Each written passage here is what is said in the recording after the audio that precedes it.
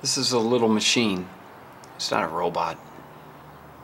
It does, loosely speaking, have input, winding, memory, this little cylinder, and output, sound.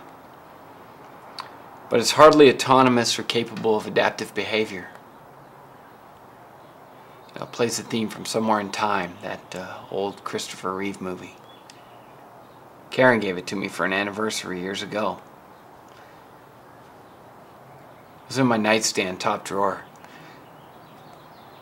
I hadn't wound it for maybe years, and then one day, about a year after she left, I guess I just closed the drawer a little extra hard or something, and all of a sudden these little notes came from the drawer. It's music from a long ago movie about a longer ago time, from a woman who used to love me. All stored on these little pinheads in this little half-inch cylinder. Just sitting dormant in my drawer. Forgotten, non-existent, never having been existent. Just dormant. And then one day you close the drawer, and for a 5-second eternity it's like she's still there with you.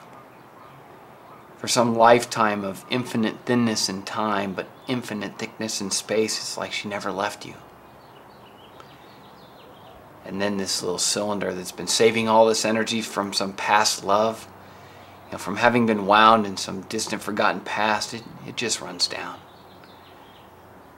And the dust that momentarily took the form of someone who used to love you turns to dust once more.